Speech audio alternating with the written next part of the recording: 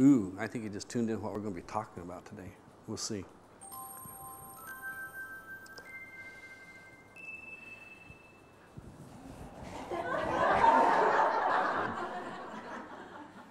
I want to know if there's a way that I can develop a connection or a faith in God. I don't know how anybody in this room can experience God for themselves.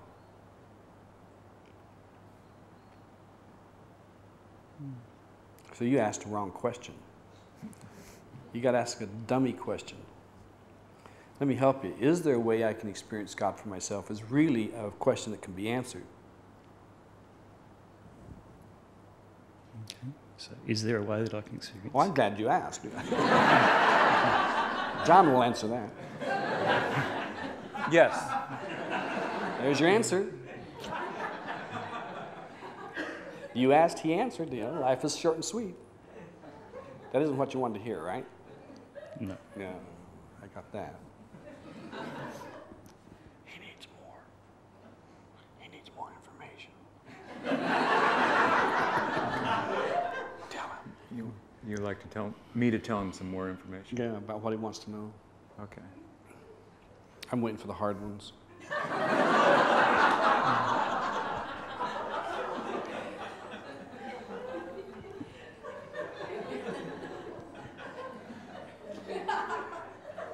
So what do you know so far?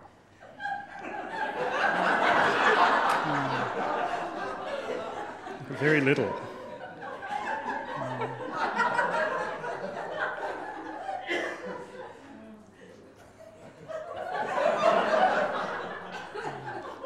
So joy is the sign of the presence of God. You know, he's there and he's not got it yet. Well, he knows the silent part. Yeah, he just doesn't know the joyful part. Okay.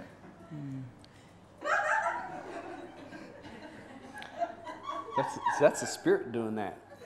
There's no reason for anybody to be laughing here, so you got to know they're laughing because something's happening inside them. Of course, it's funny. It's always funny. It's always funny. You never laugh when it's serious. It's always funny. It's always funny. You might as well get with the laughter because that's what's happening here. So one of the signs you said, how do you know? So the Spirit gave you one, and you missed it. So, one thing you've got to do is be awake for when it happens. Because it's just going to start again just to see if you can catch it.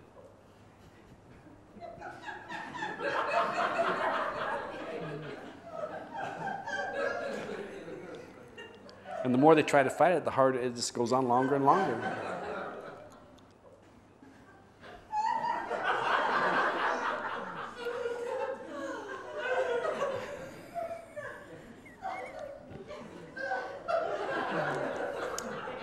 This is the part where we say, furthermore. And in conclusion,